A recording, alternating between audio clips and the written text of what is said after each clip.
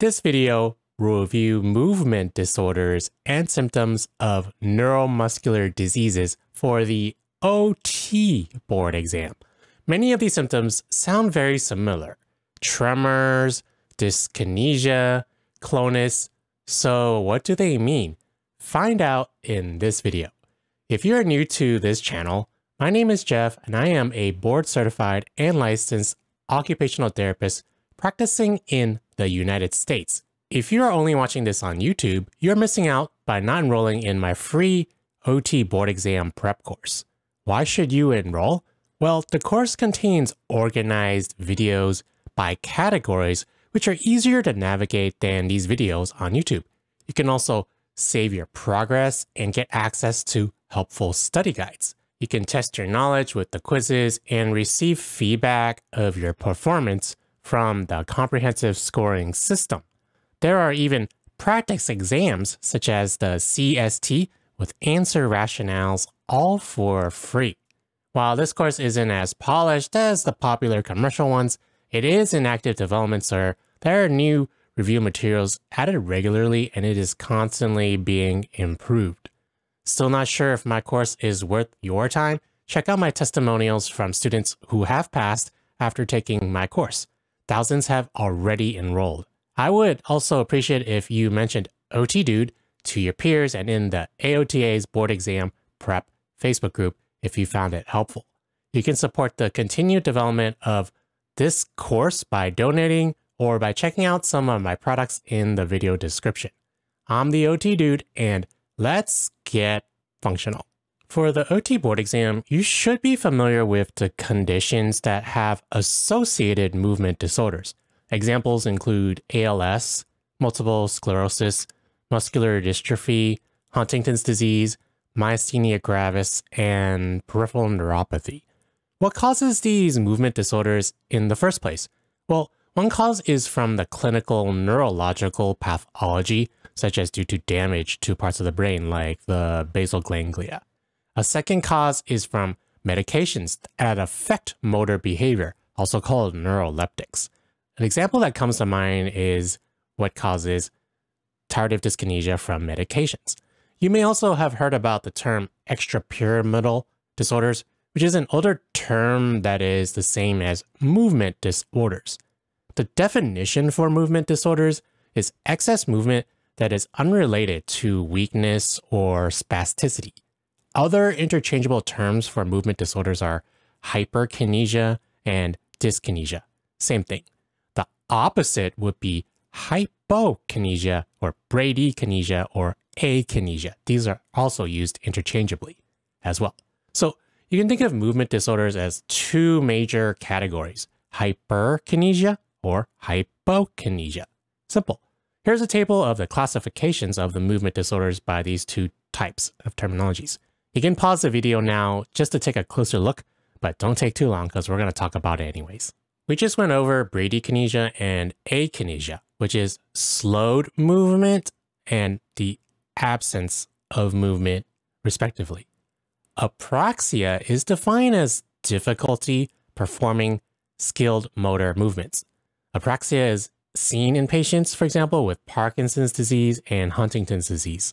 There's ideational apraxia, and then there's ideomotor apraxia. Ideational, think idea, like you have no idea how to do the necessary movements for an object intended purpose, so you use it wrong. An example of ideomotor is being unable to copy someone's movement intentionally when thinking about it. Kind of like a mime who's copying someone else. Unlike ideational apraxia, where you have like no idea, for ideomotor, you know what you really want to do, but you can't physically do it like for the motor program. To remember ideomotor, remember the word motor for how you move your muscles.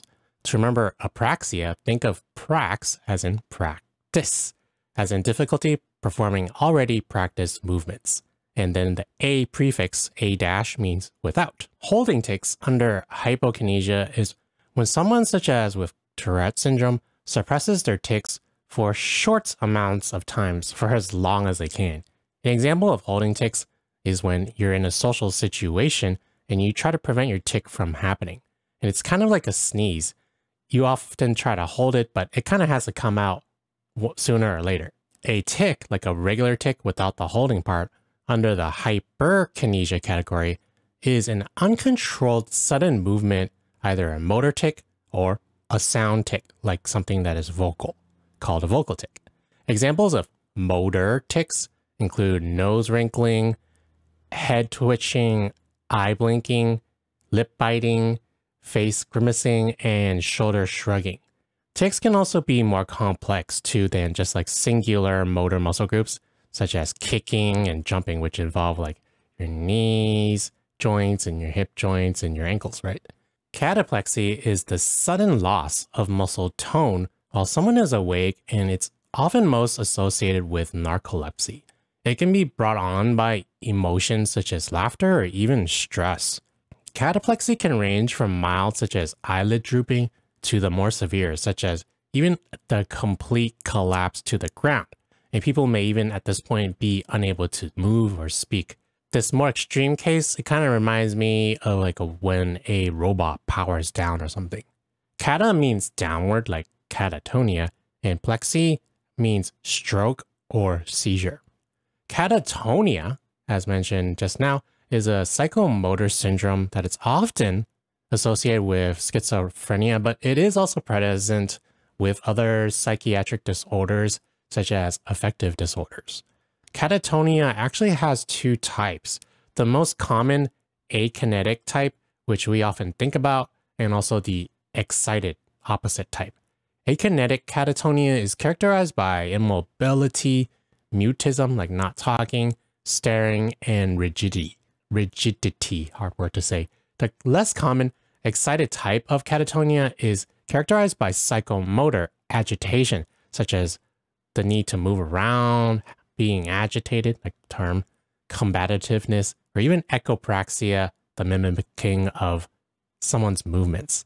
There's a third type called malignant catatonia, which is when catatonia leads to other health problems like health medical conditions. To remember catatonia, imagine that a cat weighs a ton, which is part of the word tonia. They're not going to move at all or move much, and they'll just kind of stare at you. Freezing phenomenon and hesitant gait, you'll probably think about Parkinson's disease, right? So it's kind of just what it sounds like, as in the freezing or the hesitation, the slow hesitation of one's gait during, say, functional mobility or ambulation. Hypothyroidism, it has an effect on neuropsychiatric functions and also can cause slow movements as well. So hence the term hypothyroid slowness. A symptom of hypothyroidism is these slow movements and the weakness too. It's caused by the atrophy of the type 2 fast twitch muscle fibers. So this results in the slowing of muscle contractions. Rigidity is often thought of as being stiff, right? Or the inflexibility of muscle, and it's a sign actually of Parkinson's disease. The muscles are like really tight and they're difficult to move, and they may stiffen up involuntarily, and it's kind of like a muscle spasm. Rigidity is not affected by position or velocity, by the way. And there are two types of rigidity that you probably learned about: lead pipe rigidity and the cogwheel rigidity. Lead pipe is characterized by the feeling of frozen muscles that are unable to move, kind of like that pipe that carries, like plumbing or something. Cogwheel, on the other hand, is like muscle spasm, but it has like small jerky or clicking motions, hence the name cogwheel. And in researching muscle stiffness, I found out about stiff person syndrome, which is characterized by muscle stiffness and the repeated episodes of painful muscle spasms. Muscle stiffness then can fluctuate, and then there may be these spasms, like really extreme ones. So left untreated, stiff person syndrome can really impact one's daily performance due to the lack of motor function and how it can just come on and totally make you so stiff. Let's move on to the category of hyperkinetic movement disorders now. I won't go over every term from the table, as some of these are really irrelevant for the OT board exam, and some we already covered earlier too. So they're just going to be like the opposite, right? They're more active movement terms instead of the slower or lack of movement terms. Akathesia is considered to be a side effect of antipsychotic drugs, and it's characterized by the general motor restlessness and the urge for continuous movement. Examples of this include rocking back and forth and pacing around. This motor restlessness sounds very similar, right, to Tardive Dyskinesia, TD, but TD actually involves movements and less generalized movements in like the face or the mouth or the arms, such as while you're sitting down. For TD, tardive means late developing, like the symptom being developed later as in the side effect from medications probably. Ataxia, it means without coordination. More specifically, a lack of coordination with one's voluntary movements, such as with walking and balance. So when do you call for ataxia? Well, if you had too much to drink and you lack the coordination with balance and walking. So that's one way to remember it. A similar disorder to ataxia is dysmetria, which is characterized by the impairment of smoothly uncoordinated movements, such as with the speed, the distance, and one's range of motion. I think of dysmetria of when people have like difficulty performing the finger to nose repeatedly and they like overshoot it or they undershoot it, like the targets, like their nose or their finger, instead of doing it normally and just perfectly. To remember dysmetria, dys means difficulty, right? With difficulty with something. And metria, think of it like metria metronome. So going back and forth, like with your finger to nose screen that you do to test for dysmetria. Nystagmus, it's the coordination disorder of the eyes, and I can remember this one easily because it's such a unique word, like nystagmus, like you can't forget this one. It's when your eyes, they overshoot or undershoot their target, similar to earlier, and when it moves, when you ask someone to move it intentionally, such as like left or right when they follow a finger or something like that, it may like kind of jump or overshoot it, and it just doesn't look normal. So it's a very unique kind of phenomenon, and you'll notice it pretty easily too. Athetosis results from an overactive basal ganglia and or the excess of dopamine in your brain, and it's characterized by these involuntary writhing movements that are slow and rolling. It can be thought of as, I think of the animal snake-like, and it often affects the hands and the feet. Athetosis may sound familiar because you probably learned about athetoid cerebral palsy, which also has slow writhing movements, so that's how you can remember that. Chorea also has the same pathophysiology and is characterized by repetitive, brief, irregular, and rapid involuntary movements. It's repetitive, brief, irregular, rapid, and involuntary. So these can be very abrupt and unpredictable.